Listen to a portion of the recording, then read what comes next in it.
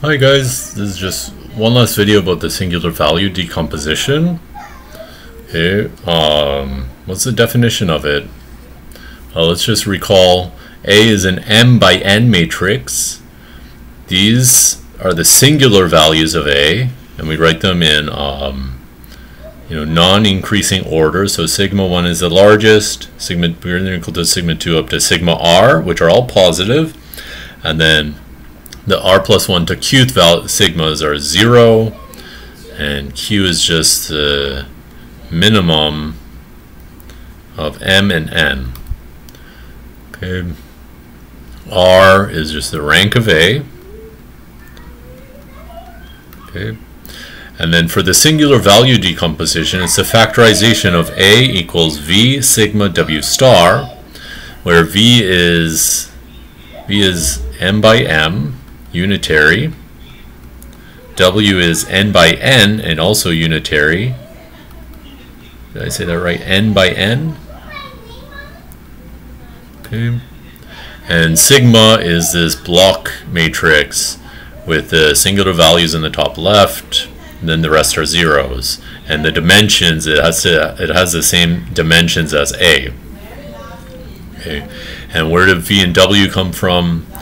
Well, v are is a unitary matrix which diagonalizes A star, which is an m by m matrix, and w is a unitary matrix which diagonalizes A star A, so w is an n by n matrix, and this is called, and so we have the singular value decomposition as this factorization.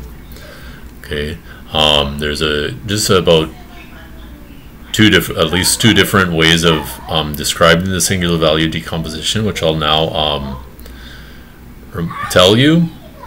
First off is if you expand, if you use block multiplication, you can prove that you can write A as the sum of R matrices, and each matrix is the singular value, the non-zero singular value of sigma I, times vi times wi star, where vi and wi, those are the columns of v and w respectively.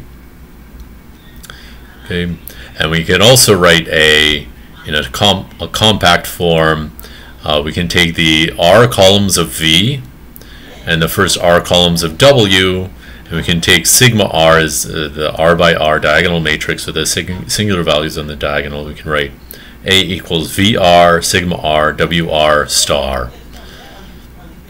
Okay, so we call this a compact singular value decomposition or factorization because we're only, like, if R is small, we only need, this is only R columns in each of these matrices. So imagine that A is 100 by 100 but only has rank 3.